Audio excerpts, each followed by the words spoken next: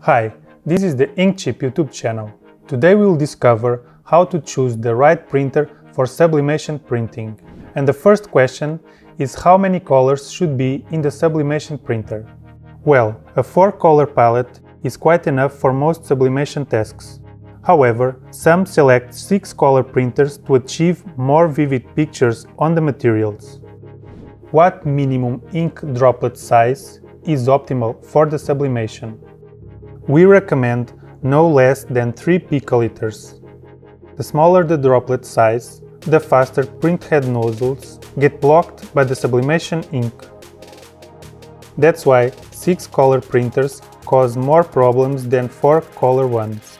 The ink droplet size is only 1.5 picoliters. It means you should print a lot every day.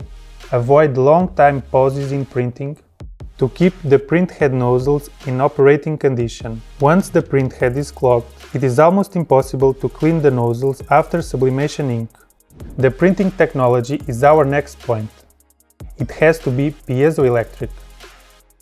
Epson printers utilize piezo crystals that pulse when electrical signals are sent to them. Thermal printers, such as HP and Canon, use a heating element to boil the ink, creating an air bubble that ejects the ink through the nozzle.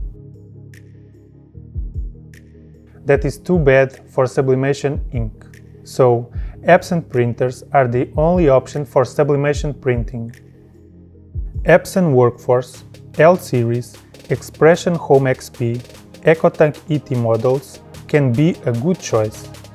That's all. Thank you for watching the video. You can find more manuals on the INKCHIP YouTube channel. Don't forget to subscribe. Bye!